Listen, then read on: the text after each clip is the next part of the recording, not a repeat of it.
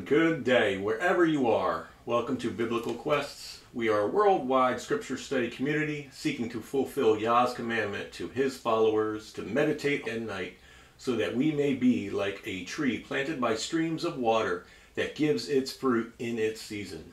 So all that we do will prosper. This is week 49 of our 52-week cycle of chronological reading through the Torah, prophets, and Yeshua's words, reminding you that we are currently going through year 1, which means that today the deep dive will be on the Torah portion. The reading and open discussion will explore several sources, in particular the Dead Sea Scrolls, the Septuagint, and the Hebrew English Masoretic. Where relevant, we will also explore extra canonical books as found in the Dead Sea Scrolls. We are humbled and excited to share this journey with you all. Let us pray. Father Yahweh, we ask for your Spirit to be upon us and all listening. May you give them ears to hear and eyes to see. And Father, whatever we speak, we pray that it is your will and that you provide clarity if anything was misspoken. And Father, may your Spirit flow through us in sharing the insights that we have, and may it benefit the body of your children. May the rest of this reading be a blessing to your name. We ask in Yeshua's name. Amen. Amen. Okay, so this is the schedule. It's a 3-year cycle. Basically, every year the reading will go through the entire Torah, prophets, and Yeshua's words, except the deep dives will be different. So in year 1 we will deep dive through the Torah, year 2 through prophets, and year 3 through Yeshua portion. This week we are on week 49. As you can see, we are going to read Deuteronomy chapter 23, 24, and 25. Do a deep dive, discussions, and then finish with a short reading from the Dead Sea Scroll Thanksgiving hymns. Deuteronomy chapter 23. No man with crushed testicles or whose male organ is cut off may come into the assembly of Yahweh. An illegitimate child may not come into the assembly of Yahweh. Even to the 10th generation, none of his descendants may come into the assembly of Yahweh. An Ammonite or a Moabite may not come into the assembly of Yahweh. Even to the 10th generation, none of his descendants may come into the assembly of Yahweh forever, because they did not come to meet you with food and with water when you came out of Egypt, and also because they hired Balaam, son of Beor, from Pether and Aram Naharaim to act against you to curse you. But Yahweh your God was not willing to listen to Balaam, and Yahweh your God turned the curse into a blessing for you. Because Yahweh your God loved you, you shall not promote their welfare or their prosperity all your days forever. You shall not abhor an Edomite, because he is your brother. You shall not abhor an Egyptian, because you were an alien in his land. The children that are born to them in the 3rd generation may come representing them in the assembly of Yahweh. If you go out to encamp against your enemies, then you shall guard against doing anything evil. If there is among you a man that is not clean because of a seminal emission during the night, he shall go outside the camp. He shall not come within the camp. And then toward the coming of the evening, he shall bathe with water, and at the going down of the sun, he may come to the midst of the camp. And there shall be for you a designated place outside the camp, and you shall go there to relieve yourself. And a digging tool shall be included in addition to your other utensils for yourself. And then when you relieve yourself outside the camp, you shall dig with it, and then you shall turn, and you shall cover your excrement. For Yahweh your God is walking about in the midst of your camp to deliver you, and to hand your enemies over to you before you. And so let your camp be holy, so that he shall not see in it anything indecent, and he shall turn away from going with you. And you shall not hand over a slave to his master who has escaped and fled to you from his master. He shall reside with you in your midst in the place that he chooses in one of your towns wherever he pleases. You shall not oppress him. No woman of Israel shall be a temple prostitute, and no man of Israel shall be a male shrine prostitute. You may not bring the hire of a prostitute or the earnings of a male prostitute into the house of Yahweh your God for any vow offerings, because both are a detestable thing to Yahweh your God. You shall not charge your brother interest on money, interest on food, or interest on anything that one could lend on interest. You may lend on interest to the foreigner, but to your countrymen you may not lend on interest, so that Yahweh your God may bless you in all your undertakings in the land where you are going, in order to take possession of it. When you make a vow to Yahweh your God, you shall not postpone fulfillment of it. For certainly Yahweh your God shall require it from you, and if postponed, you will incur guilt. And if you refrain from vowing, you shall not incur guilt. The utterance of your lips you must perform diligently, just as you have vowed freely to Yahweh your God, whatever it was that you promised with your mouth.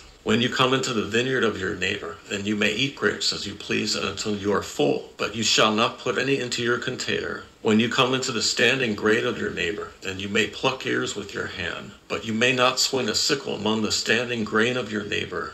23. Thoughts and insights. Okay, something interesting is that in the Hebrew Bible, the first verse of chapter 23 apparently ended up as the last verse of chapter 22 in the English translation. So I would like to actually address this verse because it's very important, and I'm going to read it to you. A man may not take the wife of his father, and so he may not dishonor his father. In Hebrew, the literal translation is, so he shall not uncover the corner or wing of his father's garment. Similar verses to this are in Numbers 15:38 and 1 Samuel 15:27. So I really want to take the time and explore this expression of uncovering the corner of the father's garment, referring basically to violating his wife or violating the married woman. So related verses of interest. Note that nakedness is used interchangeably with the sinning woman and also with the corner of the garment. So in different verses, you might read nakedness, you might read the sinning woman, which is the wife, or you might see the corner of the garment, and all of those three mean the one and the same. So let's look at Deuteronomy 27:20. Cursed be the one who lies with the wife of his father, because he has dishonored his father's bed. That's in English. In Hebrew it says, because he has uncovered the corner of his father's garment. And all the people shall say, Amen. Leviticus 18:7. You must not expose your father's nakedness or your mother's nakedness. She is your mother. You must not expose her nakedness. You must not expose the nakedness of your father's wife. It is your father's nakedness. Okay, so your father's wife is your father's nakedness. As for your sister nakedness, whether your father's daughter or your mother's daughter, whether born at home or born abroad, you must not expose their nakedness. As for the nakedness of your son's daughter or your daughter's daughter, you must not expose their nakedness, because they are your nakedness. Okay? As for the nakedness of the daughter of your father's wife, she is your sister, a relative of your father. You must not expose her nakedness. And so on, it goes on and on. So I'm jumping to verse 16. You must not expose the nakedness of your brother's wife. She is your brother's nakedness. Okay, I have a point here that I'm going to get to, but notice how the nakedness of the wife is considered actually the nakedness of the husband. So whenever someone says that man's nakedness, it could actually mean the nakedness of the wife. Leviticus 20:11. As for a man who lies with his father's wife, he has exposed his father's nakedness. Both of them shall be put to death, their blood is on them. Leviticus 20:20. As for a man who lies with his aunt, he has exposed his uncle's nakedness. They shall bear their sin, they shall die childless. Now I want to get to a very important verse from Genesis chapter 9, 22 through 23. And Ham, the father of Canaan, saw the nakedness of his father. And by now you should know that most likely this is talking about the wife of his father. And he told his two brothers outside. Then Shem and Japheth took a garment, and the two of them put it on their shoulders, and walking backward they covered the nakedness of their father, which was most likely the nakedness of the wife of the father. And their faces were turned backward so that they did not see the nakedness of their father. And then I found a very interesting verse in Ezekiel that Yah is actually using the same terminology, except he is using it toward Jerusalem. So Ezekiel 16:6-8. And I, Yahweh, passed by you, Jerusalem, and I saw you kicking about in your blood. And I said to you in your blood, live. And I said to you in your blood, live. Grow up, I will make you like a plant of the field. And you grew up, and you became tall, and reached full womanhood. Your breasts were formed, and your hair had grown, but you were naked and bare. And I passed by you, and I saw you, and look, your time of lovemaking had come. And so I spread out my hem, or in Hebrew, the corner of my garment. Literally, that's what he says. I spread out my hem over you, and I covered your nakedness, and I swore to you, and I entered into a covenant with you, declares the Lord Yahweh, and you became mine. So in Genesis chapter 35:22, we read one verse, just one verse, about one of the biggest abominable sexual interaction in the Bible. And this verse says, and while Israel, meaning Jacob, was living in that land, Reuben went and had sexual relations with Bilhah, his father's concubine. And Israel, Jacob, heard about it. That's it. Just one verse. So I'm turning to the book of Jubilee. As you remember, we talked about it last week, and I mentioned that there were 15 Jubilee scrolls that were found in 5 different caves among the Dead Sea Scrolls at Qumran. All scrolls were written in Hebrew. So here is a short excerpt. One verse in Genesis turns into about 20 verses in Jubilee. So let's read. And Jacob went and dwelt to the south of Migdal Eder, and he went to his father Isaac, he and Leah his wife, on the new moon. Actually, in English it says new moon, but in Hebrew it says on the first day of the 10th month. And Reuben saw Bilhah, Rachel's maid, the concubine of his father, bathing in water in a secret place, and he loved her. And he hid himself at night, and he entered the house of Bilhah at night, and he found her sleeping alone on a bed in her house. And he lay with her, and she awoke and saw, and behold, Reuben was lying with her in the bed. And he uncovered the border of her covering. In Hebrew, uncovered her nakedness. And seized him and cried out and discovered that it was Reuben. And she was ashamed because of him and released her hand from him, and he fled. And she lamented because of this thing exceedingly and did not tell it to anyone. And when Jacob returned and sought her, she said unto him, I am not clean for thee, for I have been defiled as regards thee. For Reuben hath defiled me, and hath lain with me in the night, and I was asleep, and did not discover until he uncovered my nakedness. Okay, not scared, nakedness, and slept with me. And Jacob was exceedingly wroth with Reuben, because he had lain with Bilhah, because he had uncovered his father's skirt, uncovered the corner of his father's garment in Hebrew. And Jacob did not approach her again, because Reuben had defiled her. And as for any man who uncovered his father's skirt, or uncovered the corner of his father's garment, his deed is wicked exceedingly, for he is abominable before the Lord. For this reason it is written and ordained on the heavenly tables that a man should not lie with his father's wife, and should not uncover the corner of his father's garment, for this is unclean.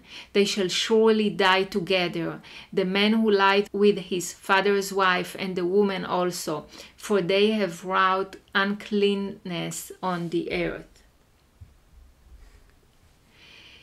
And there shall be nothing unclean before our God in the nation which he had chosen for himself as a possession. And again it is written a second time, Cursed he be who lieth with the wife of his father, for he hath uncovered his father's nakedness. And all the holy ones of the Lord said, So be it, so be it. And do thou, Moses, command the children of Israel that they observe this word, for it entailed a punishment of death, and it is unclean, and there is no atonement forever to atone for the man who had committed this. But he is to be put to death and slain and stoned with stones and rooted out from the midst of the people of our God. For to no man who doeth so in Israel is it permitted to remain alive a single day on the earth, for he is abominable and unclean. And let them not say, To Reuben was granted life and forgiveness after he had lain with his father's concubine, and to her also, though she had a husband, and her husband Jacob his father was still alive. For until that time there had not been revealed the ordinance and judgment and law in its completeness for all. But in thy days it had been revealed as a law of seasons and of days, and an everlasting law for the everlasting generations.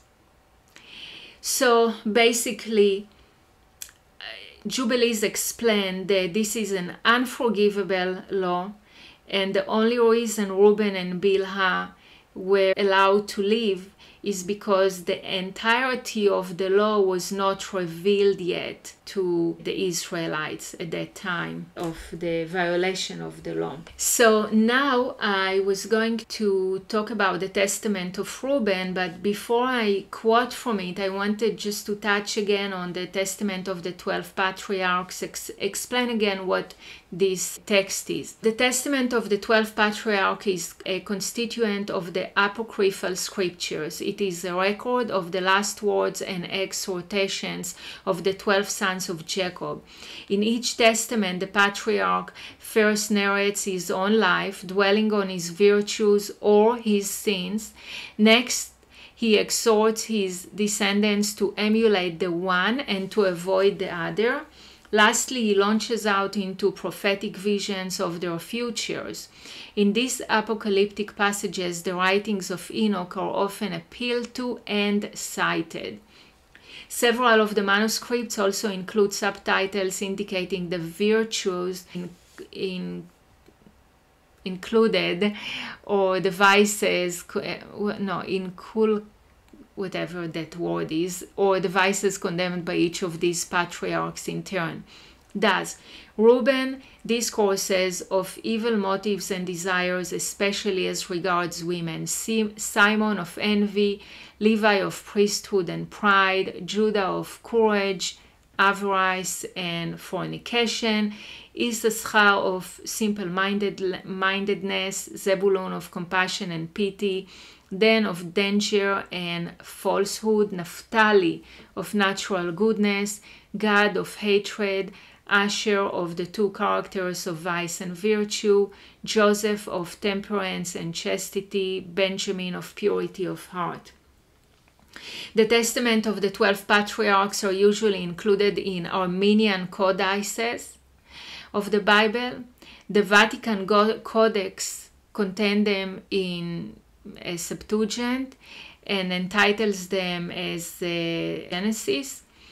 A critical edition taking account of the recovered Semitic text of the Greek codices in Athos, Patmos, Paris, and Rome, and of the ancient Armenian and Slavonic version was compiled and translated by Professor Charles.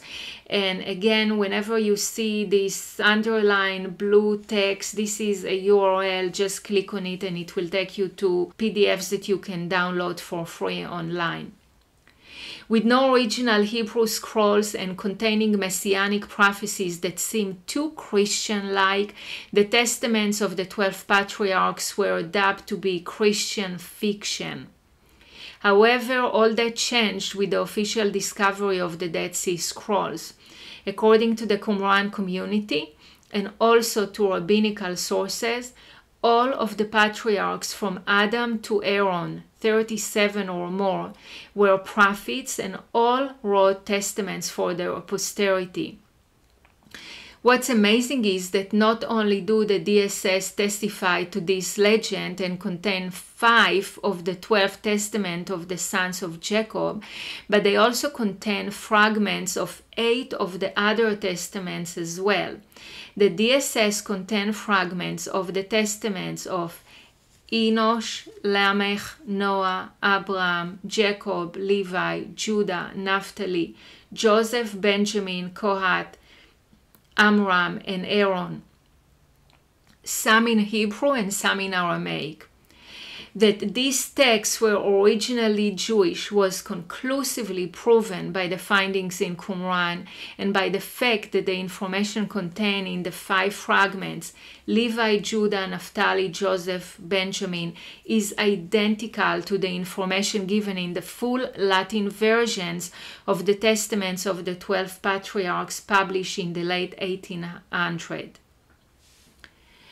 Okay, so let's read from the Testament of Reuben. This is his. In the court of law, there are always several versions of what happened. So here is his version. And here again, nakedness is interchangeably used with sinning woman and also with the corner of the garment. So this is Hebrew and English. Of course, I'll read the English. And now, my children, love the truth and it will preserve you. Hear you the words of Reuben, your father. Pay no heed to the face of a woman, nor associate with another man's wife, nor meddle with affairs of womankind. For had I not seen Bilhah bathing in a covered place, I had not fallen into this great iniquity. For my mind, taking in the thought of the woman's nakedness, suffered me not to sleep until I had tried the abominable thing.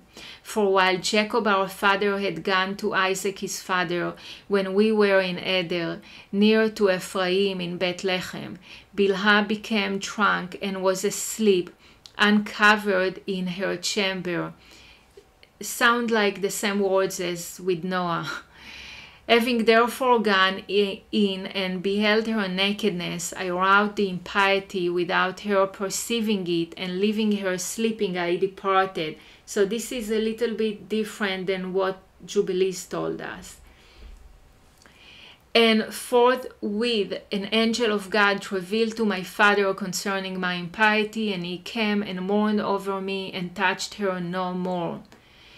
Pay no heed, therefore, my children, to the beauty of women, nor set your mind on their affairs, but walk in singleness of heart, in the fear of the Lord, and expend labor on good works, and on study and on your flocks, until the Lord give you a wife, whom he will, that you suffer not as I did.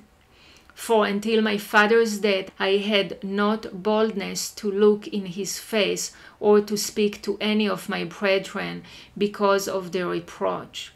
Even until now my conscience caused me anguish on account of my impiety. And yet my father comforted me much, and prayed for me unto the Lord, that the anger of the Lord might pass from me, even as the Lord showed. And therefore, until now, I have been on my guard and sinned not. Well, I want to speak to that, the verse there. Pay no heed, therefore, my children, to the beauty of women, nor set your mind on their affairs, but walk in singleness of heart in the fear of the Lord, and expend labor on good works. Yes. And on study and on your flocks. So study and work. So here he's telling people, focus on your study, focus on your walk, your work, and do that in your life. And then he says here, until the Lord gives you a wife, whom he will, that he suffers not as I did. Some great advice giving here. And then also the prior slide talked about the nakedness. He said, then I saw her nakedness. And once we talked about the eyes, the power in the eyes, and that lust and desire came over him because he saw something that he desired and favored, and it drove him mad. And we see even nowadays the vastness of the pornography, how easy it is to get even on a cell phone for even children to have a cell phone, and it's just all out there. And it's going back to this point here, it's to put this stuff in front of people's eyes to draw them into fornication and or sin, and not, as his advice, studying on the word and focus on single-heartedness and fear of the Lord, and let the Father bring your spouse. And his testament is a testament for repentance. Absolutely. He really repented. He actually, for 7 years, he punished himself for 7 years. Yes, we read about that too. It's and it's another thing that his father saw that also, because of his repentance and his sincerity of it. And his father was kind and also helped him with that, comforted him and prayed for him. And that's also a notable thing here is Jacob's forgiveness. Absolutely. How he forgave him. Okay. As you may know, I do not share my study, or Ronit does not share her study with me, so it's my first time hearing it, so it's great stuff. All right, here's what I put together for Deuteronomy 23. I'll start with the assembly, and I put in here the Strong's number and the word kahal, the assembly, convocation, congregation, and then I show how many times that word is used in the scriptures, and mostly used as the word assembly. And then the assembly of Yahweh, that would be a holy assembly because it's of Yahweh. His presence is there, nothing unclean or defected to be in the direct presence. We read that many times. And when Moses went up to the mount, take off your sandals, it's unclean. And so we know that in the presence, when it's a holy place, it's going to be no defect or unclean presence there. This is a physical example here of the spiritual presence requirements. So in Deuteronomy 23:1, he talks about the eunuchs. I want to start with that. No man with crushed testicles or whose male organ is cut off and is excluded from the assembly of Yahweh. So we want to read, why is that?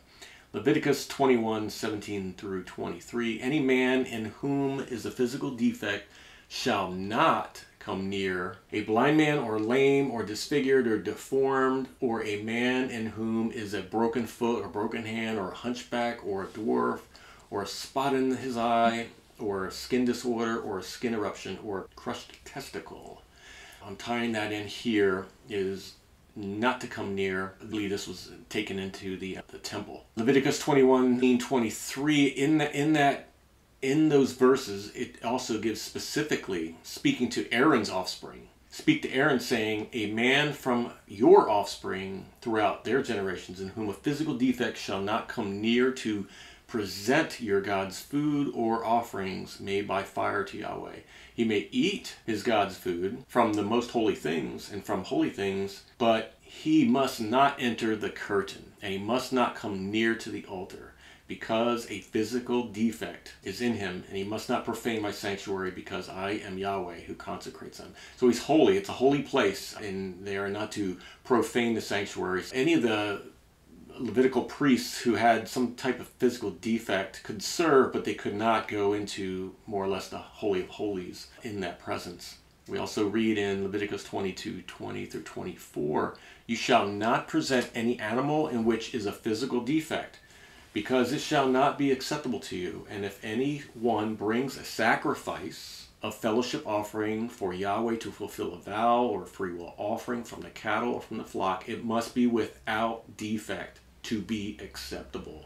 There must not be any physical defect in it. The blind or the injured or the maimed or the seeping or one with a skin disorder or one with a skin eruption, these you shall not present to Yahweh, nor shall you give from them an offering made of fire on the altar for Yahweh. As for an ox or sheep that is deformed or that is stunted, you may present it as a freewill offering, but for a vow it will not be accepted. And you shall not present anything for Yahweh with bruised, shattered, torn, or cut off testicles, and you shall not sacrifice such in your land. We see this common theme regarding this statement here. It fits into the physical defect category that cannot be in the presence of the holy. So I'll read here in Isaiah 56, 1 through 5 regarding eunuchs. Thus says Yahweh, observe justice and do righteousness, for my salvation is close to coming, and my justice is being revealed. Happy is the man who does this, and the son of humankind who keeps hold of it, who keeps the Sabbath so as not to profane it, and who keeps his hand from doing any evil. And do not let the foreigner who joins himself to Yahweh say, surely Yahweh will separate me from his people. And do not let the eunuch say, look, I am a dry tree. For thus says Yahweh to the eunuchs who keep my Shabbats and choose that in which I delight, and who keep hold of my covenant. And I will give them a monument and a name in my house and within my walls, better than sons and daughters. I will give him an everlasting name that shall not be cut off. So here we see in Isaiah talking about the eunuchs that keep his Sabbaths, to choose to do what is delightful to the Lord, and who keep and hold his covenant, that there is great promise. So in reading this, initially you think the eunuchs, the people who have a defect and so forth, have a, quote, problem. But it's a physical thing that can't be in the presence of the holy. But if they keep the commandments and live to them, they will be given a greater reward because they could not do so here in the physical. And that reminds me of all of us here in this world who are challenged with our daily walk. If we persevere, if we prove ourselves, greater is our reward out there than those who just sit as a couch potato in life and going along. So I think that is a great testament that shares insight regarding to the eunuchs, and thinking of it as a negative thing for all of the defect people out there. Yeah, they may not be able to go into the physical presence of the holy, but because of that, if they remain true, they will have a greater reward. And that's what I read here in Isaiah. So it's a blessing and a wonderful thing in that sense. Further on the assembly, it talks about the illegitimate child that is excluded also. So in Isaiah 57, 3 through 5, but you, come near here, you children of the soothsayer, offspring of an adulterer, and she who commits fornication. At whom do you make fun? At whom do you open your mouth and stick out your tongue? Are you not children of transgression, offspring of deception, who burn with lust among the oaks under a leafy tree, who slaughter children in the valleys under the clefts of the rocks? Illegitimate children is what I'm pointing out here. And then in John 8, 41 through 44, those Jews speaking to Yeshua, you are doing the deeds of your father. They said to him, we were not born from sexual immorality. We have one Father, Yahweh. And Yeshua said to them, if Yahweh were your Father, you would love me. For I have come forth from Yahweh and have come. I have not come from myself, but that one who sent me. Why do you not understand my way of speaking? Because you are not able to listen to my message. You are of the father, the devil, and you want to do the desires of your father? That one was a murderer from the beginning and does not stand firm in the truth, because truth is not in him. Whenever he speaks the lie, he speaks from his own nature, because he is a liar and the father of lies. And with Hebrews 12, 6 through 8, for Yahweh disciplines the one whom he loves, and punishes every son whom he accepts. Endure it for discipline. Yahweh is dealing with you as sons. For what son is there whom a father does not discipline? But if you are without discipline, in which all legitimate sons have become participants, then you are illegitimate and not sons. So even though you were legitimate sons originally, your conduct Without renders discipline. you illegitimate and not sons. Yes. Yeah, illegitimate sons. Correct. If you are not Okay. committed, you are not following in discipline, if you walk away from it, you are now illegitimate child. And I wanted to tie that in because the illegitimate child is removed from the holy assembly. And so we see what does this mean? Allegorically, what does this mean? What's it telling us? And it's basically saying that those who are not walk in the faith, they are illegitimate. And this is the example of Deuteronomy talking about the illegitimate child. Now, that illegitimate child, even if they're born in or under these circumstances as a child of an adulterer or whoever, that child, if they become a convert and believe and follow and obey, they will have a great reward.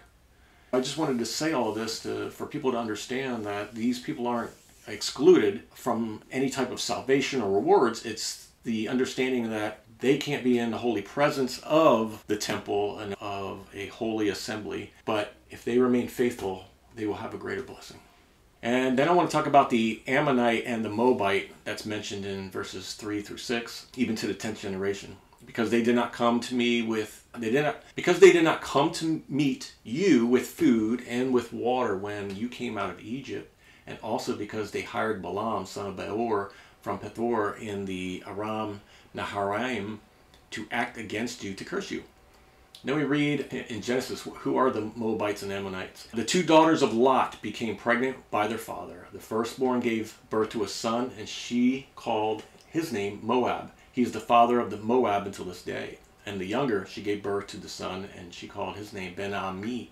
He is the father of the Ammonites until this day. So now we know where they came from. So they are Lot. illegitimate. So they would be illegitimate illegitimate children, yes. And it talks about to the 10th generation. So I didn't do the time frame on that, but yes. And Nehemiah 13. On that day, the book of Moses was read in the hearing of the people, and it was found written in it that no Ammonite or Moabite should ever come into the assembly of God, because they did not come to meet Israelites with bread and water, but hired Balaam against them in order to curse them. But our God changed the curse into a blessing. So it happened when they heard the law that they separated all the foreign people from Israel. All the nations, Genesis 22:18, all the nations of the earth will be blessed through your offspring. It's talking to Abraham. Because you have listened to my voice. Who are Abraham's offspring? Those who have faith, obedience, compassion, and justice. The converts. You are the stranger, the convert, who sojourns among you. Psalm 146:9, Yahweh protects the strangers. The ger, as we talked about the gar. He helps the orphan and the widow. By the way of the wicked he thwarts. In Ezekiel 18:20-22, the one sinning will die. The son shall not bear the guilt of the father, and the father shall not bear the guilt of the son. Through his righteousness that he has done, he shall live. So if we keep Ezekiel in mind, and then we read Ruth, and then I'll recap Ruth 1:12-16. Naomi said to her Moabite daughter-in-law, turn back, my daughter, go, for I am too old to have a husband. If I should think that there is hope for me, even if I should have a husband this night, and even if I should bear sons, would you therefore wait until they were grown? Would you therefore refrain from marrying? No, my daughters, for it is far more bitter to me than to you.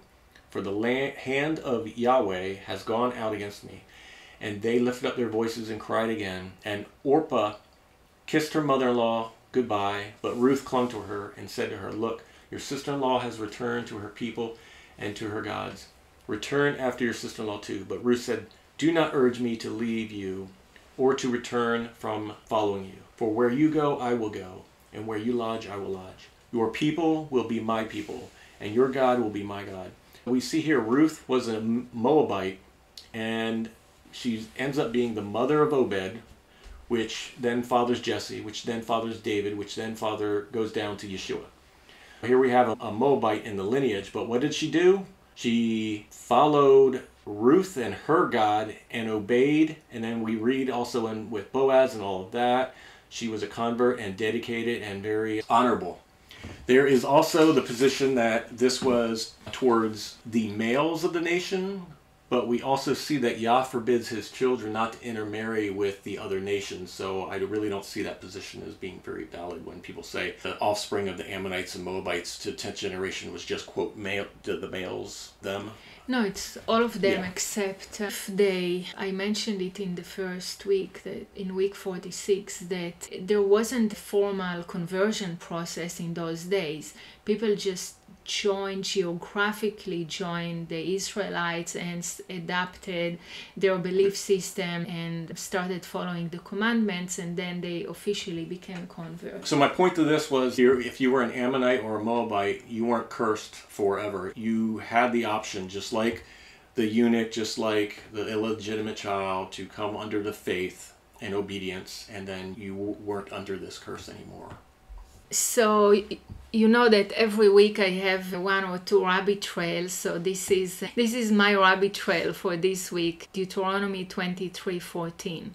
For Yahweh your God is walking about in the midst of your camp to deliver you and to hand your enemies over to you before you.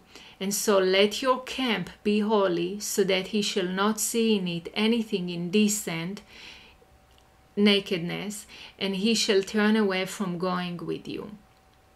Additional references to Yahweh walking in the midst of his people. Genesis. Then they heard the sound of Yahweh God walking in the garden at the windy time of day, and the man and his wife hid themselves from the presence of Yahweh God among the trees of the garden. And Yahweh God called to the man and said to him, "Where are you?"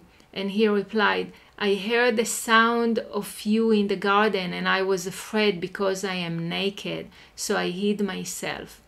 2 Samuel, go and tell my servant David, thus says Yahweh, are you the one to build for me a house for my dwelling?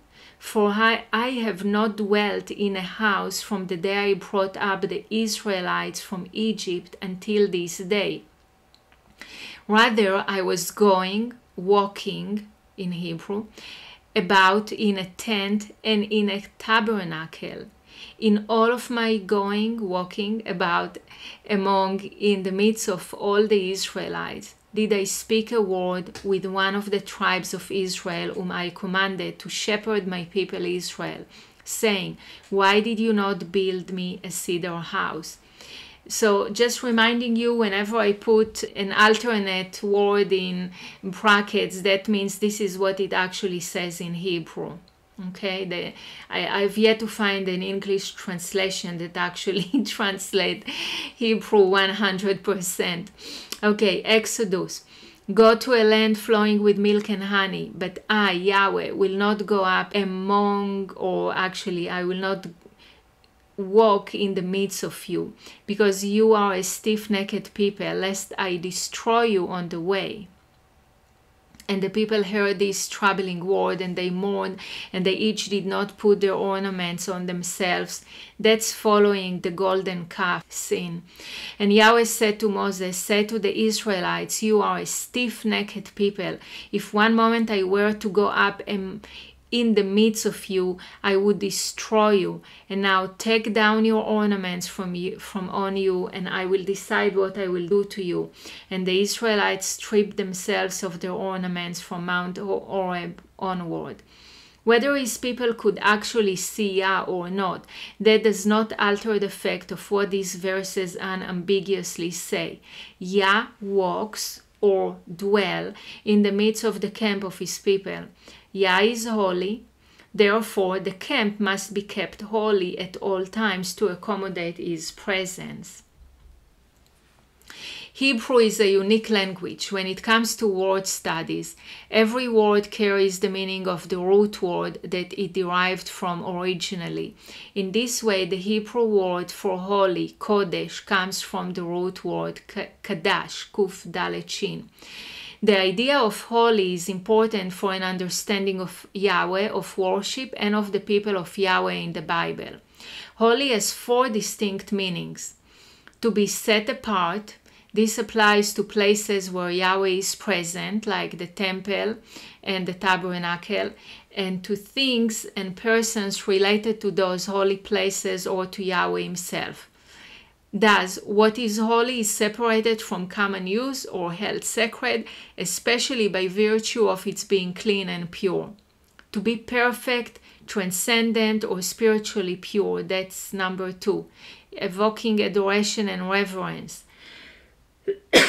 Number 3, something or someone who evokes veneration or awe, being frightening beyond belief. And 4, filled with superhuman and potential fatal power. This speaks of Yahweh, but also of places or things or person which have been set apart by Yahweh's presence. To be sanctified is to be made holy. Yah is holy. Fire is the symbol of holy power. Jealousy, wrath, remoteness, cleanliness, glory, and majesty are related to it. He is unsearchable, incomprehensible, incomparable, great, wonderful, and exalted. His name is holy. There are numerous references to this in Isaiah, Jeremiah, and Psalms. Holiness is in tension with relational personhood. Holiness tends towards separation and uniqueness. Personhood determines relations and close communion. Holiness inspires awe and fear. Personhood inspires love and the wish to be near. Both are in the Bible as necessary ways to think of and experience Yahweh. Both are necessary if one is to avoid shallow, one-sided thinking about Yahweh. Neither holiness nor personhood alone can do justice to the biblical portrayal of Yahweh. Both, in their mutual tension, help capture a more adequate understanding and experience of Yahweh. This is clearly demonstrated in Exodus 33 and also in Leviticus 16, 17, and 19. Peter tells us that people who obey Yah's righteous laws are considered holy and acceptable to Yah. As obedient children, do not be conformed to the former desires you used to conform to in your ignorance, but as the one who called you is holy, you yourselves be holy in all your conduct. For it is written, you will be holy because I am holy. And if you call on him as Father who judges impartially according to each one's work, conduct yourself with fear during the time of your temporary residence. So it goes back to being holy and walking in obedience. And by doing so, we can be in commune and in relationship and in his presence. Yes. When Yah told Israel to be holy in Leviticus 11:19, he was instructing them to be distinct from the other nations by giving them specific regulations to govern their lives. Israel is Yah's chosen nation, and Yah has set them apart from all other people groups. They are his special people, and consequently they were given standards that Yah wanted them to live by so the world would know they belong to him. When Israel left Egypt, Exodus 12:37 states that there were 600,000 men on foot. Men on foot is generally considered men of fighting age. This does not include women, children, or the elderly. It is estimated that over 2 million people left Egypt. For 40 years, the Israelites wandered in the wilderness. 2 million people living in tents for 40 years in the desert can be complicated from cleanliness and hygiene perspective. This could be why Yah gave Israel additional rules to follow that were less about righteousness and more about maintaining a healthy body, a healthy community, and a healthy campground. These rules may be found in the following passages. So I listed all of the passages from Leviticus and Numbers, and basically the rules are about touching dead bodies. Diseased, unclean person had to be quarantined outside the camp until infection ceased. clothing contaminated by mold or mildew had to be washed. When the disease was gone, the person had to wash his clothes, shave off all his hair, and bath with water.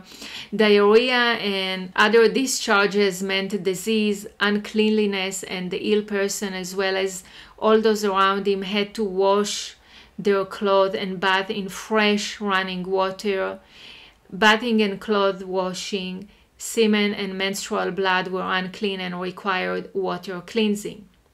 The seemingly tedious list in Leviticus of clean and unclean that required water cleansing were in reality medical method. I hate using the word medical, I couldn't come up with anything else, of preventing the spread of infectious diseases, as well as practical practices that reinforce the need to be clean outside. To be clean outside was a metaphor and a precursor for inward spiritual purity. Back to Deuteronomy 23. The holiness of the camp of Israel and the people of Israel is directly linked to the literal presence of Yah, who is holy, and therefore where he walks or dwells is holy and must be kept holy by his people. In this week's portion, Yah adds rules in regard to how to keep defilement away from the camp so it remains holy. While a man is asleep, semen may come from his sex part. That makes him unclean, so he must go outside the camp. He must stay there all day. In the evening, he must wash himself. At sunset, he can return into the camp. Next, do not defecate within the camp boundaries. Defecating is considered indecent, unsanitary, and unhealthy. Always carry a small spade with your other tools when defecate outside the camp. Dig a hole with your spade and then bury your dung in it and cover it with earth. That reminded me of cats, by the way. Yah must not see anything that would bring shame on you. Do not make him turn away from you. But beyond the physical boundaries of the camp, time and again, Yah's people were made aware of the correlation between their external cleanliness and internal purity. As outside, so inside.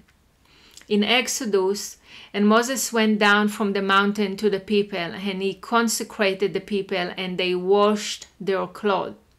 Isaiah, wash, make yourselves clean, remove the evil of your doings from before my eyes, cease to do evil. Ezekiel, and I will sprinkle on you pure water, and you will be clean from all of your uncleanness, and I will cleanse you from all of your idols. Psalms, purify me with hyssop, and I shall be clean. Wash me, and I shall be whiter than snow. 2 Corinthians, let us cleanse ourselves from all defilement of body and spirit, accomplishing holiness in the fear of God. Hebrews, let us approach with a true heart in the full assurance of faith, our hearts sprinkled clean from an evil conscience and our bodies washed with pure water. As outside, so inside. To sum it all up, the benefit of keeping the camp/habitat holy is multifold. 1. Building up obedience and righteousness. 2. Preserving personal and public health and promoting physical fitness. 3. Preserving his continuous presence in our midst.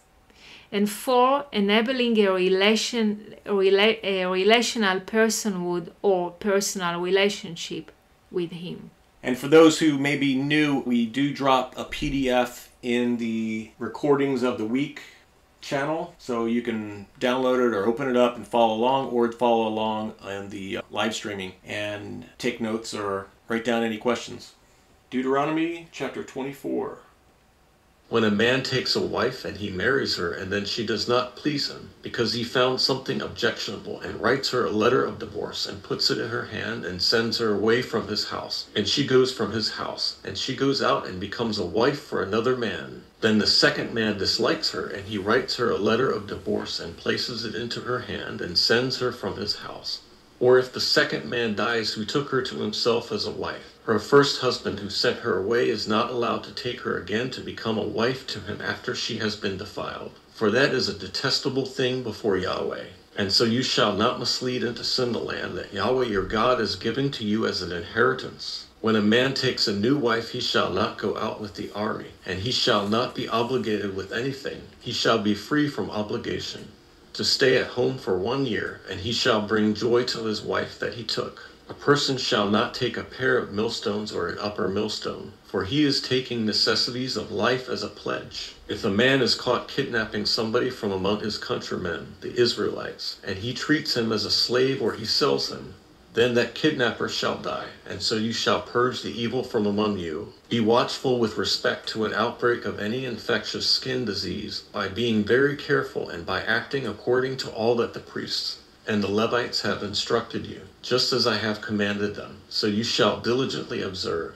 So remember what Yahweh your God did to Miriam on the journey when you went out from Egypt. When you make a loan to your neighbor, a loan of any kind, you shall not go into his house to take his pledge. You shall wait outside, and the man to whom you are lending, he shall bring the pledge outside to you. And if he is a needy man, you shall not sleep in his pledge. You shall certainly return the pledge to him as the sun sets, so that he may sleep in his cloak and may bless you. And it shall be considered righteousness on your behalf before Yahweh your God. You shall not exploit a hired worker who is needy and poor from among your fellow men or from among your aliens who are in your land and in your towns. On his day you shall give his wage, and the sun shall not go down, because he is poor and his life depends on it. Do this so that he does not cry out against you to Yahweh, and you incur guilt. Fathers shall not be put to death because of their children, and children shall not be put to death because of their fathers. Each one shall be put to death for his own sin. You shall not subvert the rights of an alien or an orphan, and you shall not take as pledge the garment of a widow.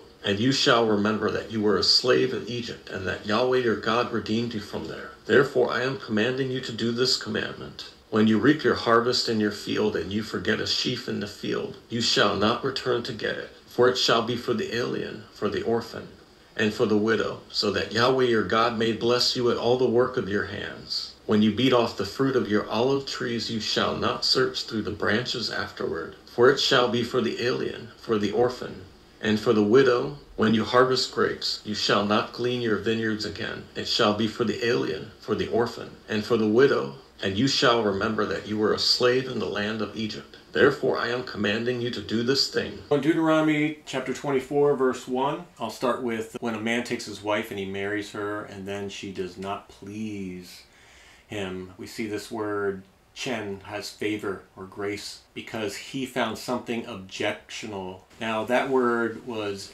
erva, nakedness, dishonor, grace. It's idiomatic for sexual relations, the shame of one being naked. So that word definitely implies more than just something objectionable, and writes her a letter of divorce and puts it in her hand and sends her away from his house. So this term, objectionable, I want to elaborate more with some other verses to show that he found something that did not please him that was objectionable. And that objectionable thing, to me, in the way I read this in other verses, would point to perhaps that he found that she was not a virgin. She was not what he had expected and was not pleased in his findings, because once he marries her, then that's when he finds out. So to look at that, Leviticus 18:1-30, this nakedness is directly tied to the unlawfulness of sexual relations. And Ronit covered this nakedness in depth, so I think we all understand that. The husband found some evidence of sexual relations, is the way I interpreted that in reading all the other verses regarding this specific word. And in Jeremiah 3:6-8a, then Yahweh said to me in the days of Josiah the king, have you seen what apostate Israel has done? She has gone on every high hill and under every leafy tree, and she has prostituted herself here or there. And I thought, after her doing all these things to me, she will return. But she did not return.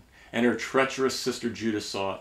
And I saw that for this very reason, that on account of apostate Israel committing adultery, I divorced her and gave her a letter of divorce to her. Here I'm tying that in with what Yah speaks to with the land and the peoples of Judah. And then in verses 2 to 3 in Deuteronomy 24, and she goes from his house, continuing, and she goes out and becomes a wife of another man. And then the second man dislikes. And that word dislikes in Hebrew is sane. It's to hate intense hostility and hatred, usually deriving from fear, anger, or a sense of injury, extreme dislike. So he dislikes her, just hates her. And he writes her a letter of divorce and places it into her hand and sends her from his house. Or if the second man dies, who took her to himself as a wife, her first husband who sent her away is not allowed to take her again. Let's look at Romans 7, 1 through 3. Or do you not know, brothers, for I am speaking to those who know the law, that the law is master of a person for as long as time as he lives. For the married woman is bound by law to her husband while he lives. But if her husband dies, she is released from the law of the husband. Therefore, as a result, if she belongs to another man while her husband is living, she will be called an adulteress. But if he dies, then she's free from the law. She won't be an adulteress. So here the woman's second husband dies, and so now she's free to marry again, but you cannot marry the first husband. But she cannot marry, first of all, yeah. She cannot marry him again. And because she has been defiled, for that is a detestable thing before Yahweh, and so you should not mislead into sin in the land of Yahweh your God is giving you an inheritance. The first man could have taken her back if she did not marry, have sexual relations.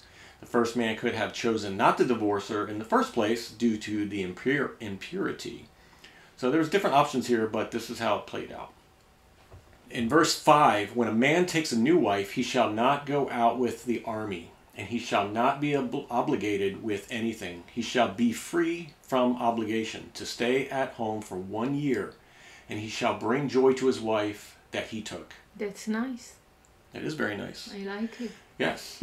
And it's a great thing. That way they have a year to know each other and be with each other to start their life off, instead of him immediately going right to work and being gone for weeks, months, or who knows how long from the initial marriage. The man who got engaged to a woman and has not married her, let him go and return to his house, so he does not die in battle and another man marries her. In Ephesians 5:28, thus also husbands ought to love their own wives as their own bodies. The one who loves his own wife loves himself. So I wanted to tie that in, that this is the reason why when getting married, if you love your wife, you're going to be dedicating yourself to her, especially that first year, in getting to know each other and building the relationship for your life, the rest of your life. And in verse 7, if a man is caught kidnapping, and these are miscellaneous laws I'm going to touch on. If a man's caught kidnapping somebody from among his countrymen, so if he's kidnapping someone among the people of Israel, and he treats him as a slave or sells him, then the kidnapper shall die, and so shall purge the evil from among you. So once again, it goes back to this purging of stoning, killing, those doing grievous sins that are going to cause problems in the camp. And this specific one, if the man kidnapped someone, but he treated him good, and then let him go, he would not be. It's specifically saying now, if he did do this, and I mean, he would suffer some type of punishment, but he would not be stoned to death or killed. And verses 8 to 9, be watchful for an outbreak of any infectious skin diseases, for that law. And then 10 through 13, when you make a loan to your neighbor with a pledge, do not go into his house and take his pledge. Wait for it outside. Be respectful. The other person is to honor them and do it. You should not have to go in and be that way.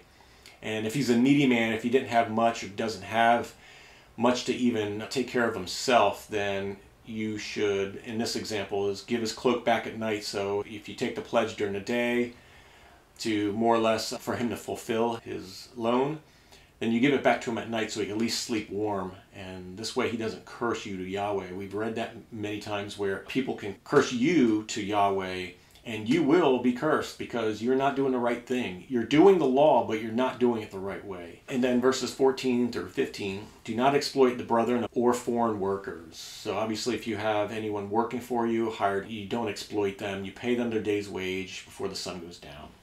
And then, do not subvert the rights of an alien or an orphan, and do not take a pledge from the garment of a widow. It's always talking about the widows, the orphans, and here the alien or strangers, and those... They're always grouped together. Yeah. Ger, almana, v'yatom, always those three. Yeah, the new converts, the orphans, and the widows. You got to take care of them so that they are lacking, and we have to be a covering. And then verses 19 to 22, the stranger once again, the orphan and the widow, you shall let them have from your abundance of your crops. And I think we'll read that in either the next chapter perhaps, about if you have any leftovers of your crops, to let them feel free to eat from them. Yeah, so many of the laws are focused on the unfortunate in society. Yeah, absolutely. Okay, any questions regarding chapter 24 before we proceed?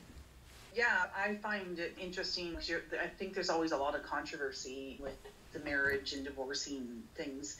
And I know that what the Torah says about divorcing and remarrying and stuff like that. And I know that in a lot of like circles where there's like really such a big divide in can you remarry, can you not remarry in the Torah. And I just thought it was really interesting. You don't really hear the details like how you guys laid it out here. You don't really hear the definitions that you were saying about that there was more to her just putting her away and that he found iniquity in her or something, because it doesn't really give a lot of information in there. And I thought that was really interesting. Yes. How you that out, and that there was a lot more to it than when you're reading in the Hebrew than that we actually get in English.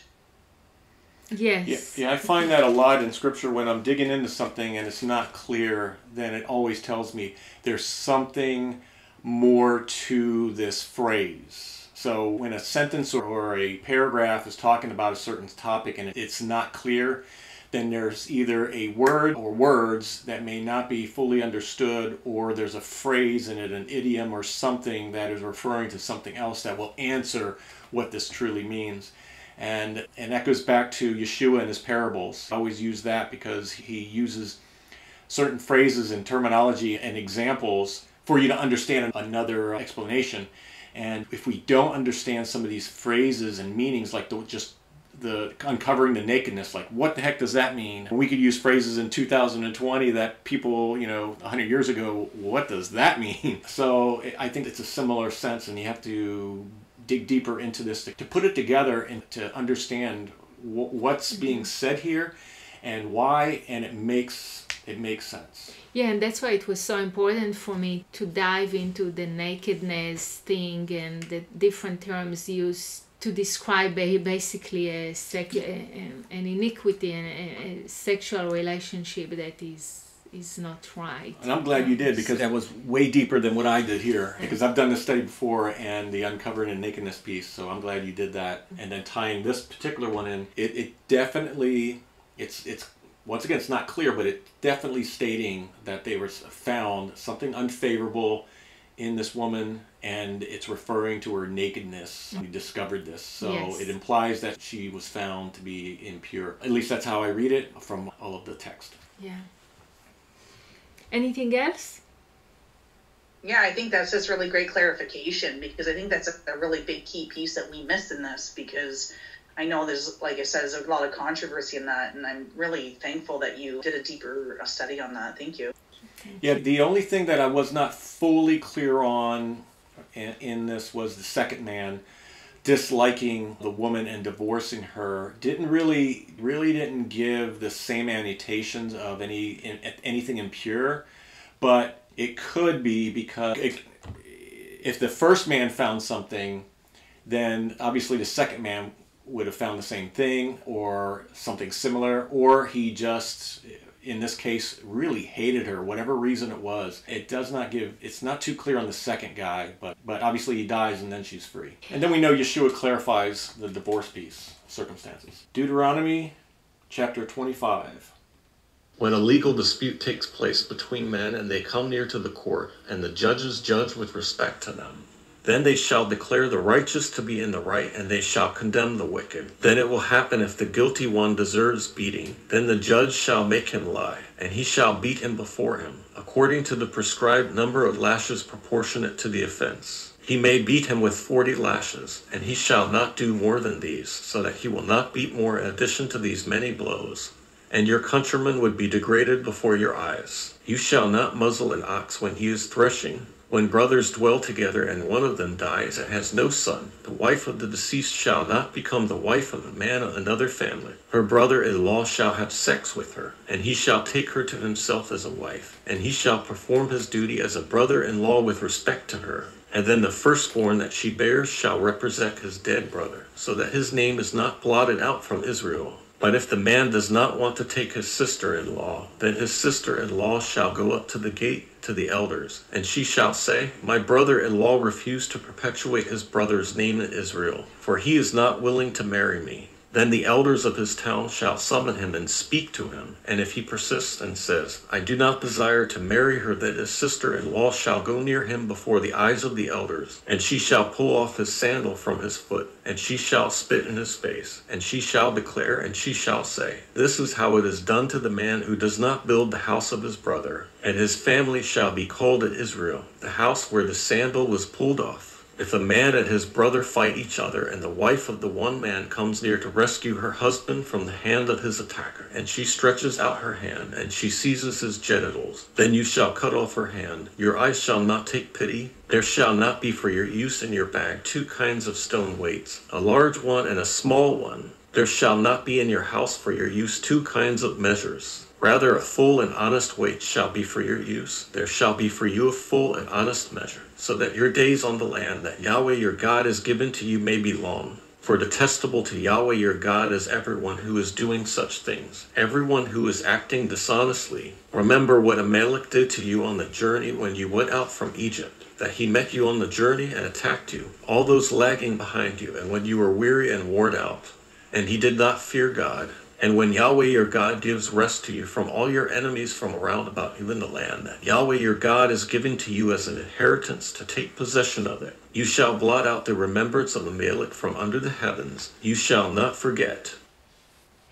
I'll start with the first 3 verses. Punishment had a prescribed amount of lashes for the crime when it was not a death penalty crime. So we've seen the purging, talking about more or less the death penalty, the stoning of death. And then here we see punishment also has a prescribed amount of lashes. Whatever they were is what was determined then. I don't think there is any scriptures that gives a list of that, but it's definitely implied here. The prescribed number of lashes proportionate to the offense was mentioned.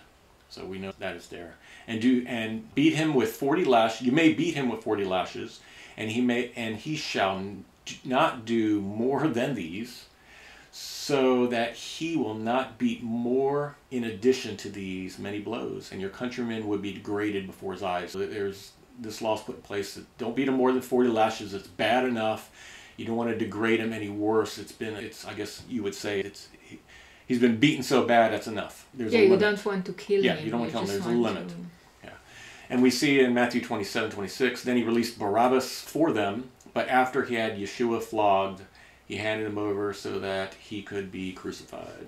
And we know Yeshua was lashed. And regarding Deuteronomy 25 verse 11, if a man and his brother fight each other, and his wife of the one man comes to the rescue of her husband, and she attacks the other one, seizing his genitals, her hand shall be cut off, and your eye shall take no pity. The reason why this is so harsh for the woman to do this, it's more or less, it's stating, don't do that. Do something else, but don't do that. And the reason is the man's seed is obviously held there in the genitals. You don't want to affect or destroy or hurt the man's genitals. We talked about the eunuch and what that whole scene and what it does is going to make him unclean, etc. for the rest of his life. And also it affects his descendants. So you may destroy, eliminate, kill all of his descendants if he cannot have children. So you're not just harming the man, you may be harming his entire lineage. It was a serious offense due to that. So do something else, but don't. So I guess Krav Maga is not kosher. Krav Maga would, yeah. Yeah, that's one of the things they do teach you is that strike is one of the first strikes. Yeah, you're so right. Okay, verses 13 and 15. There shall not be for your use in your bag 2 kinds of stone weights. So it's talking about full and honest weight. You're not to be dishonest. That's more or less what this is saying. No dishonesty shall be among us.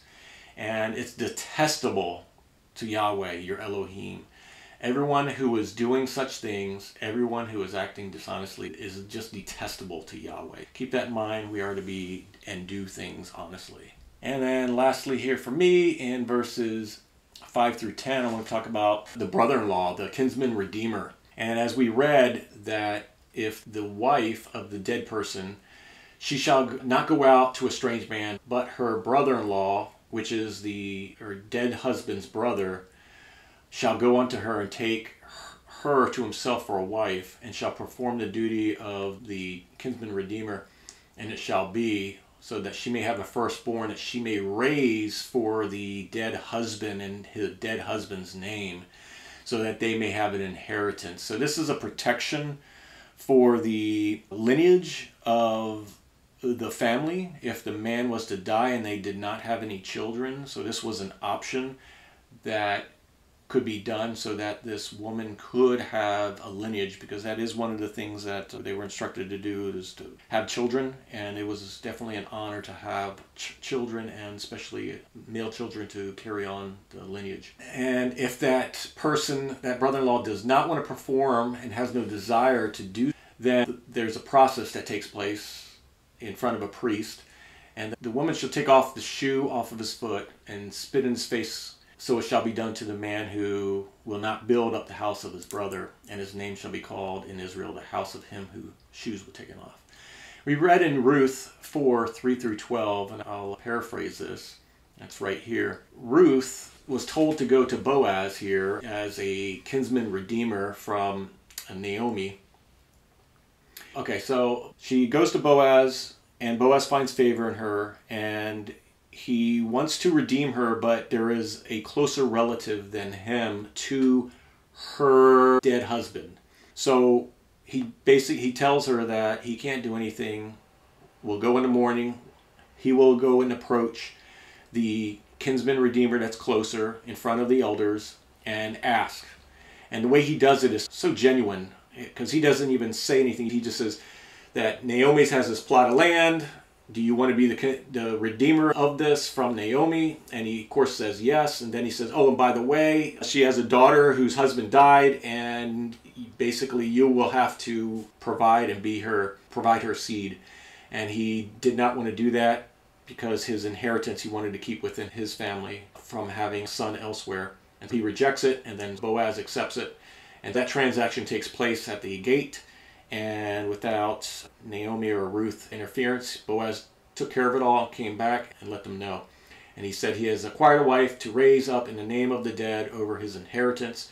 Such a great story of the kinsman redeemer and what he does and why he does it is a wonderful story. In Genesis 38, Judah and Tamar, we see that Judah marries a Canaanite woman, Shua, and bears 3 sons, Onan, and Shelah. Judah gets a wife, which is Tamar, but purposefully does not get her pregnant and is killed by Yah. The same with his brother Onan, and you got to read that story of how and why all that happened. There's a lot to that. There's a lot to explain. But my point is, Judah tells Tamar to wait for his youngest son to be old enough, and then time goes on and he never does anything with his youngest son. So then Tamar goes and poses as a prostitute and is impregnated by Judah, and Judah wants her punished for her whoredom, then realizes it was him and does not punish her and seeks forgiveness, not touching her again, and she then gives birth to two twins, Perez and Zereth. So we see that Judah realizes that he did not do the right thing for the kinsman redeemer process, and so he was sinning. It was just a big mess, and they all sought forgiveness and walked correctly afterwards and learned from this lesson. But I just wanted to point that out as part of this kinsman redeemer scenario. The 3 verses that caught my attention and got me on my last rabbit trail for tonight are 17 through 19. The Amalekites were a formidable tribe of nomads living in the area south of Canaan, between Mount Seir and the Egyptian border. The Amalekites are not listed in the table of nations in Genesis 10, as they did not originate until after Esau's time. In Numbers 24:20, Balaam refers to the Amalekites as first among the nations, but he most likely meant only that the Amalekites were the first ones to attack the Israelites upon their exodus from Egypt, or that the Amalekites were first in power at that time. We first learn about Amalek in Genesis. Genesis 36, 1-12 tells us the story of Esau, whose name was also Edom. Esau took his wives from the daughters of Canaan, and then he has a concubine, and let me see, I'm trying to skip all of the verses. So dwelled in the hill country of Seir. Now these are the descendants of Esau, the father of Edom, in the hill country of Seir. Verse 9. These are the names of the sons of Esau: Eliphaz, the son of Adah, the wife of Esau; Reuel, the son of Basmat, the wife of Esau. The sons of Eliphaz were Teman, Omar, Zipho, Gatam, and Kenaz. Now Timnah was the concubine of Eliphaz, the son of Esau, and she bore Amalek to Eliphaz. These are the sons of Adah, the wife of Esau. So basically, Amalek was the grandson of Esau. Esau's genealogy shows us he was successful and prosperous, spawning generations of Edomites and confirming what Rebekah foresaw, that Esau and his twin brother Jacob would spawn 2 nations. The Edomites became vicious foes of Israel, regularly attacking them through many years of violent wars. Edomites did not worship Yahweh and instead chose Kas or Kos as their principal deity. They will later be known as Edomians by the Romans and produce one of the Bible's most notable foe, Herod the Great. Amalek was the grandson of Esau. His offspring became the nation of Amalek, and they lived to the south of the land of Israel in what is now known as the Negev Desert. The name Amalek refers to the nations found there. His descendants, the Amalekites, or the territories of Amalek which they inhabited. How could the grandson of Esau become the ancestor of the quintessential enemy of the Israelites? Like the grandfather of his nation Esau, the Amalekites had an inborn hatred towards Israel. They took any and every opportunity to attack the Israelites for absolutely no reason. There was no land dispute or provocation that caused this hatred. It was an intrinsic pathological need to destroy Yahweh's people. Such hatred cannot be combated through diplomacy. There was no option to re-educate the Amalekites or review their school curriculum. Their hatred was not taught, it was ingrained. As long as an Amalekite walked the earth, no Israelite was safe. It was a clear case of kill or be killed. An Israelite had to take the command to kill Amalek quite literally. His life depended on it. We first hear about the nation of Amalek in Exodus 17. The Amalekites came and attacked the Israelites at Rephidim. Moses said to Joshua, "Choose some of our men and go out to fight the Amalekites. Tomorrow I will stand on top of the hill with the staff of God in my hands." So Joshua fought the Amalekites as Moses had ordered, and Moses, Aaron, and Hur went to the top of the hill. As long as Moses held up his hands, the Israelites were winning, but whenever he lowered his hands, the Amalekites were winning. When Moses' hands grew tired, they took a stone and put it under him, and he sat on it. Aaron and Hur held his hands up, one on one side, one on the other, so that his hands remained steady till sunset. While the Israelites were still at Rephidim, recuperating from the recent escape from Egypt, the nation of Amalek launched a vicious surprise attack on them.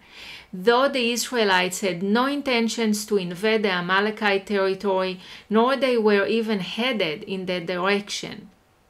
Joshua and a unit of special forces were fighting against Amalek, while Moses was on top of a hill, interceding with the staff of God. As long as Moses kept his hands held up, Joshua prevailed, but whenever he lowered his hands, the Amalekites prevailed. Moses' hands grew weary and tired, so Aaron and Hur had Moses sit on a stone while they held his hands up and steady until Joshua had overcome the enemy with the sword by sunset. I have always pondered the significance of Moses' role at that battle.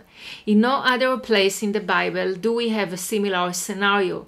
Usually the Israelites were commanded to fight without their leader having to engage in an interesting ritual of lifting their hands up. And then it dawned on me, while the Amalekites lifted their hands up against the throne of Yah, Moses lifted his hands up to the throne of Yah. To the throne of Yah. Exodus 17 concludes this account with the following. And Joshua defeated Amalek and his people with the edge of the sword. And Yahweh said to Moses, write this as a memorial in the scroll and recite it in the hearing of Joshua, because I will utterly blot out the remembrance of Amalek from under the heavens. And Moses built an altar, and he called its name Yahweh is my banner. And he said, because a hand was against the throne of Yah, a war will be for Yahweh with Amalek from generation to generation.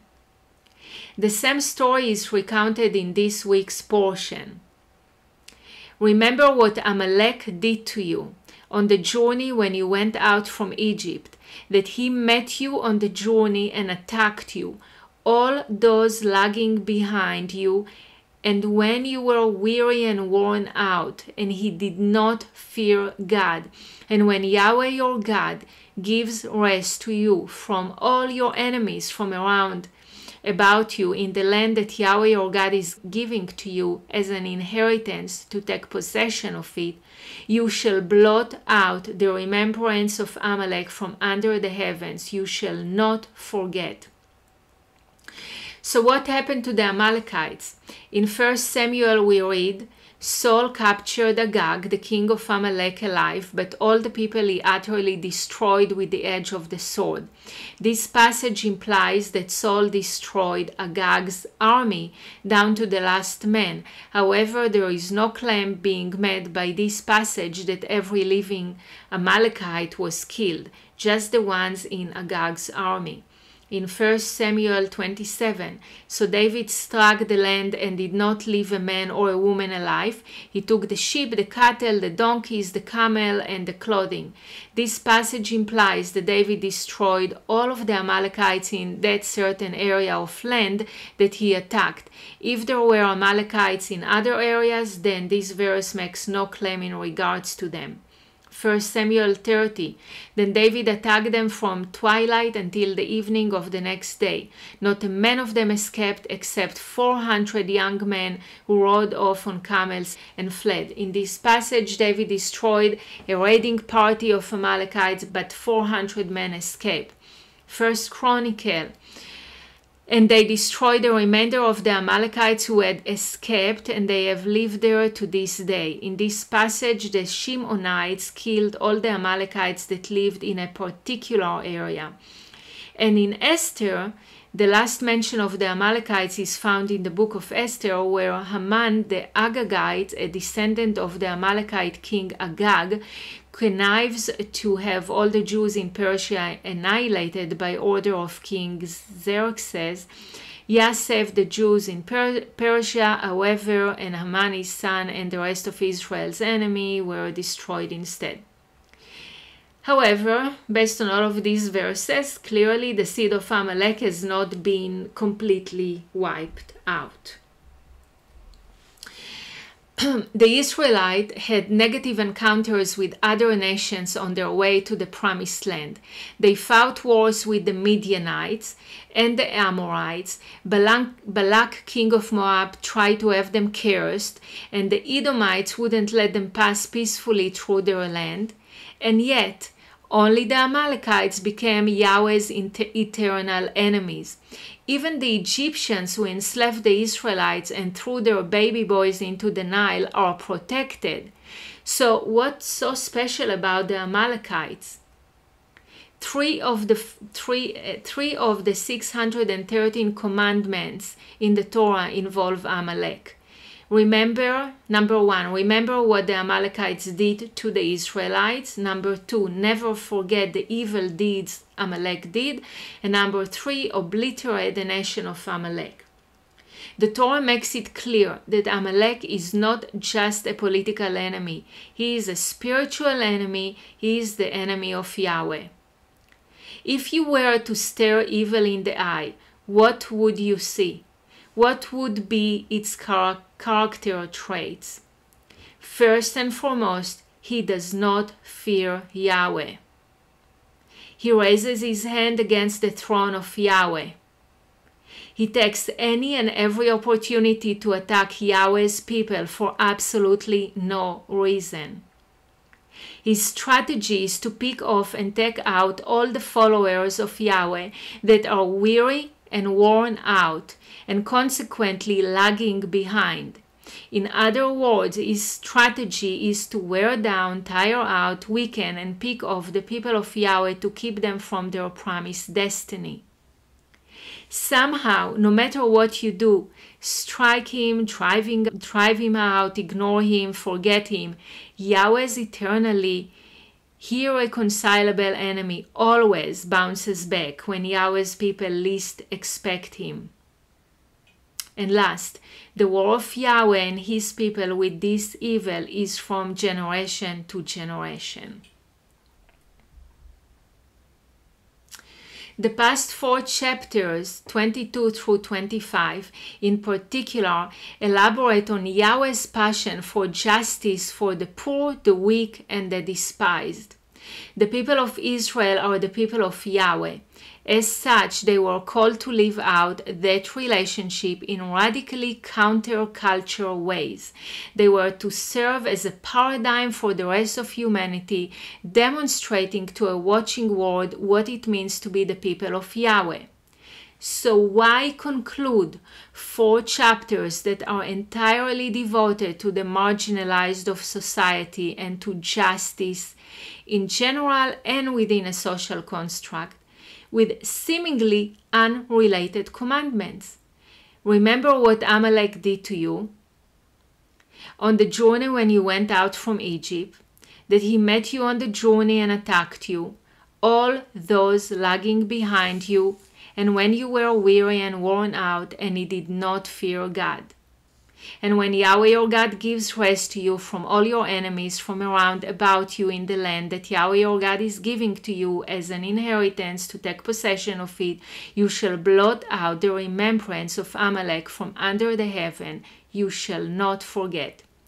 What do these verses have in common with the previous myriad of commandments, all focused on protecting and honoring the dignity of society's most vulnerable and weak groups?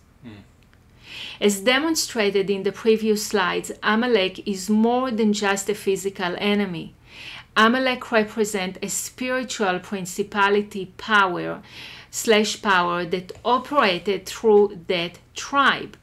Remember that principalities and powers are not just relegated to individuals. These beings cover territories. The Hebrew root for Amalek is Amal, which means to toil, wearing effect, pain, wickedness, sorrow, wearisome, trouble, etc. In Exodus 17, the tiredness Moses felt was not just a natural tiredness. Moses was feeling the spiritual effect of this principality. The battle at Rephidim was first and foremost spiritual warfare. At Rephidim, this spirit was after the weary, worn out and lagging behind. But also at the same time, it was trying to wear down Moses, so he would give up on his posture of intercession for Joshua and his army. So this principality's strategy has always been the same. Attack all those who are weary, worn out, and lagging behind, those vulnerable and weak groups whom we are commanded by Yahweh to protect and honor their dignity. But far beyond this principality seeks to wear down and wear out the most devoted and obedient of Yahweh's warriors. Such was the case with Moses, until they lose their posture of prayer and faith and subsequently start making wrong decisions and choices regarding their destiny and inheritance. This is the principality that goes after the most vulnerable and weak in Yahweh's camp, but also the principality that may turn some of the strongest and most devoted in Yahweh's camp to weak and feeble. So in the past 4 chapters, Yahweh commanded us to protect and take care of the marginalized, weak and feeble, as they are the most vulnerable to this principality. But no less important, also to make sure we are always on guard, fully aware and ready to fight the spiritual principality that is also seeking to turn his mighty warriors into weak, feeble, and disobedient. And let me finish with a passage that I couldn't just not be reminded of from Ephesians. Finally, become strong in the Lord and in the might of his strength. Put on the full armor of God, so that you may be able to stand against the stratagems of the devil. Because our struggle is not against blood and flesh, but against the rulers, against the authorities, against the world rulers of this darkness, against the spiritual forces of wickedness in the heavenly places. Because of this, take up the full armor of God, in order that you may be able to resist in the evil day, and having done everything to stand, stand therefore, girding your waist with truth, and putting on the breastplate of righteousness, and binding shoes under your feet with the preparation of the good news of peace. In everything, taking up the shield of faith, with which you are able to quench all the flaming arrows of the evil one, and receive the helmet of salvation and the sword of the Spirit, which is the word of God. Wow, that's great. Thank you. That's great. So I really get emotional talking about this, because I feel the spirit of Amalek attacking us and wearing us down for the past few years, day after day, minute after minute, just looking up at the sky, looking down at what's going on earth. It's just like non-stop. Chapter 25, what we just covered. Any input, questions, thoughts to discuss? Open table, turn off your mic, and let's talk. Hi, I'm Deborah. I've heard recently, and I just wondered what your thoughts were about armor of protection from powers and principalities. It's been pointed out that is Roman armor, not a priesthood armor. Are you talking about specifically in Ephesians mentioning this?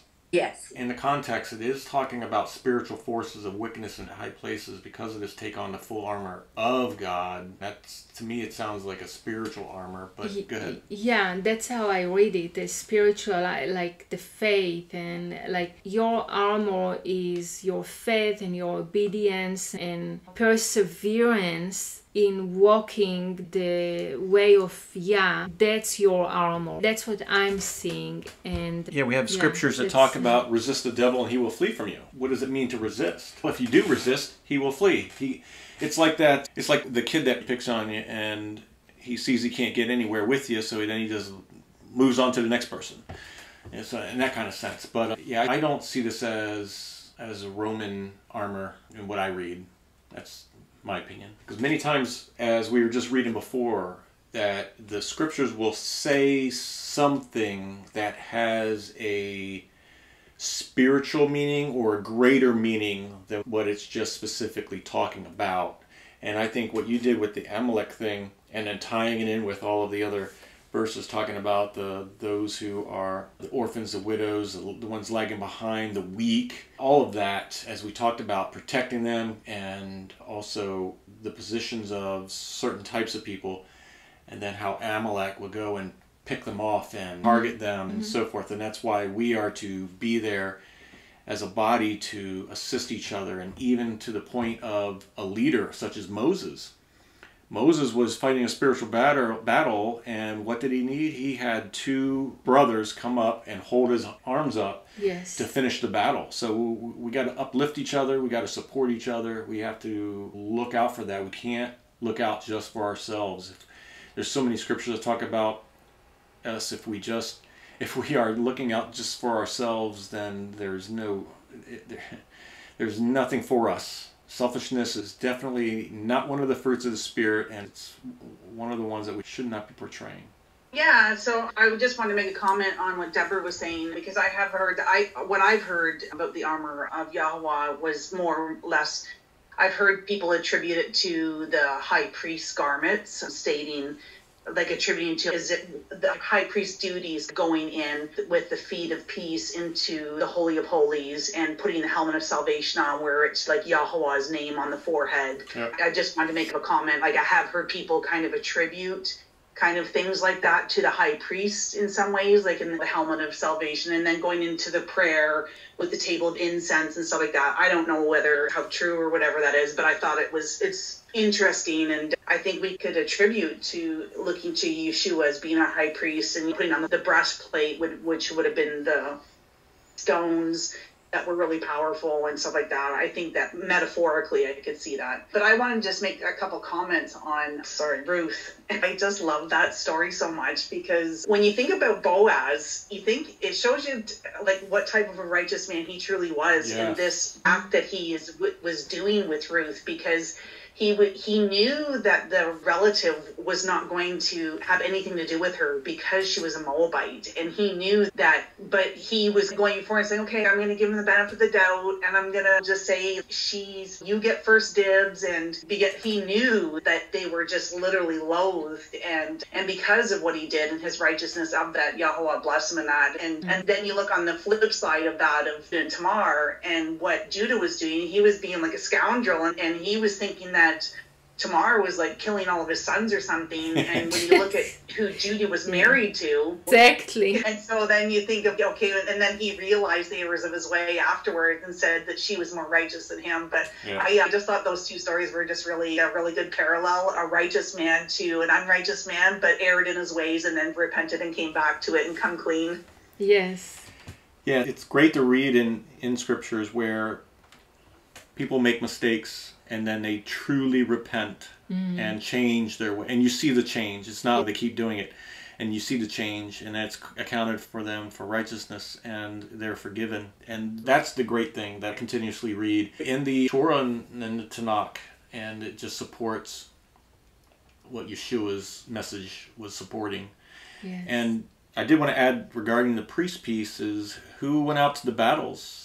Priests went out to battles. They were like out there like leading them. So they weren't just guys suited up in a temple. No. They were pretty mighty and ferocious. Yes, they were warriors. Look what Levi did. Tribe of Levi was a warrior tribe. Yeah. But when I read Ephesians, maybe sometimes I feel like an outsider, right? Because I wasn't raised on the New Testament. So when I read Ephesians, I think it's more symbolic rather than...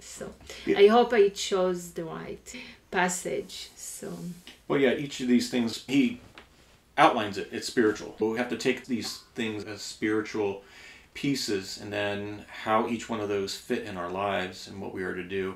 And they're always going to be based on or around obedience, faith, fidelity, perseverance, justice, compassion, all of those things, and fortitude in your walk, because the enemy's going to try to wear you down. And just like Moses was getting worn down, and he had people to help support him. And hopefully each and every one has someone to support you, whether locally or by phone at least, or something to help and encourage each and every one of you. Yeah, I think that's a really great example of Moses, because as much as we revere Moses as this really amazing spiritual leader and stuff, that it, just like you had said, it shows you that even the most righteous, or the people who we feel are the strongest or leading, can get worn down. And Yes. even walking the Torah, living in this world, just like Rona had said that earlier, we are getting worn down. And I feel like even myself, like when you're just being assaulted Yes. at every turn. And I like the translation that you used of Ephesians. I was going to ask you what translation that was, because when I'm reading mine, it just has a little bit of different wordings. But I think the one that you used was a lot more powerful when it talked about the rulers of the world and the world forces of the leaders. I thought that was really powerful, because we really are up against that in our day and age right now. And like you said, like at every turn, and you just feel so tired. You're just like, oh my gosh, not another thing. Like, I feel so tired of having to deal with this. And I can feel spiritually a heaviness in this world, like a severe oppression. Yeah, I agree with you. So all of the English translation that we chose to use for this study is from the LEB. It's the Lexham Bible. You get it on Logos. The Logos is the one the Dr. Michael Heiser works for, supports. Belated. We just felt that was a good translation, as close literal translation. So we just stuck with that to make it simple and easy. Yeah, it's literally the closest. And you can see I do mark sometimes in blue comments on the translation, on the portion where I see that they deviated, but it's just hardly nothing compared to other translations. So they are the closest. So this week, variants. So those of you that joined us a few minutes late, you missed the introduction that we provided regarding some of the changes that we are making to the format of the study. So this week we only we did a deep dive only on the Torah, and so the variants that you're watching here, those counters, they're only for the Torah. And as you can see, I hardly found any variants whatsoever between the versions. LXX said just one significant variant and then two somewhat significant, and I marked them. If you have any questions about it, just let me know. So pretty close versions. And then we wanted to conclude today's study with reading a hymn from the Thanksgiving hymns that were recovered, the Dead Sea Scrolls. This hymn used to be called 23 and now it's called Hymn 1. Your Holy Spirit illuminates the dark places of the heart of your servant, with like the sun. I look to the covenants made by men, worthless. Only your truth shines, and those who love it are wise and walk in the glow of your light. From darkness you raise hearts. Let light shine on your servant. Your light is everlasting. Amen. Thank you, everyone. Yes, thank you for joining, and I hope you all are blessed with this study and reading.